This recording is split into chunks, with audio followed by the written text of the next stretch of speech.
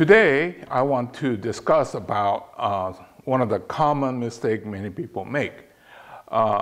People make bonsai like this when they're actually wanting to make something like this. So if you want to make a cute little bonsai like this, or you want to make a humongous one that's bigger than this, there's a total different path that you have to follow.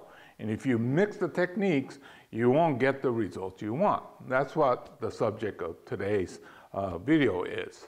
What's unique about today's presentation is they're both the same age. I started with cutting like this. So both of these were started as a cutting, just like this.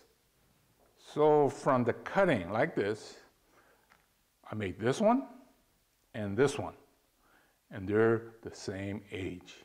Now, my memory is not all that great, but it's about 12 to 15 years ago. But I distinctly remember wanting to do this demo, and it has taken me all this time to do it. But anyway, it started with the same size cutting at the same time. So like I said, it started as a cutting from the cutting bed, right? And we had a video on how that's done.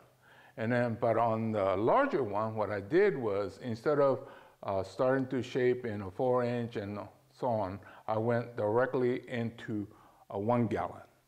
Okay, so it stayed in there for a year or 2 years. And then by the time we got to the 5 gallon, I started to put some movement on the trunk. But the most unique part, or the part that made the biggest difference, is putting it into a 15 gallon right here. But while it was in the 15, it already had the movement and the trunk. So what happens is your main line is always in place, but it grows wild. It just goes all over the place to the point where you can't even see what the original structure was. In fact, it stays so long in that one spot, the roots came out of the drain hole and it grew into the ground. And so now we're using the growth of the 15 gallon, but also the growth of being in the ground. So it got very large rather quickly. Okay, so as we kind of flash back and look at what it looked like when it was still growing wild without me pruning, and then now you take a look at this, this was always in that tangled mess because I had pre-trained it.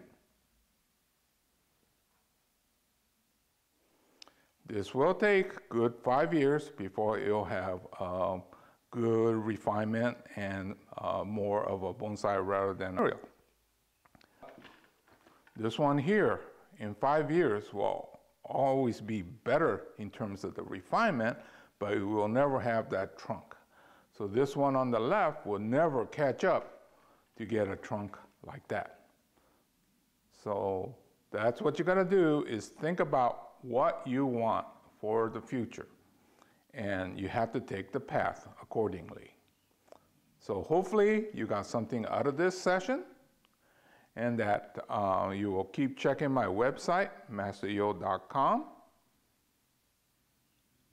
So this is Hiro Matsuda saying goodbye, and I'll see you again real soon.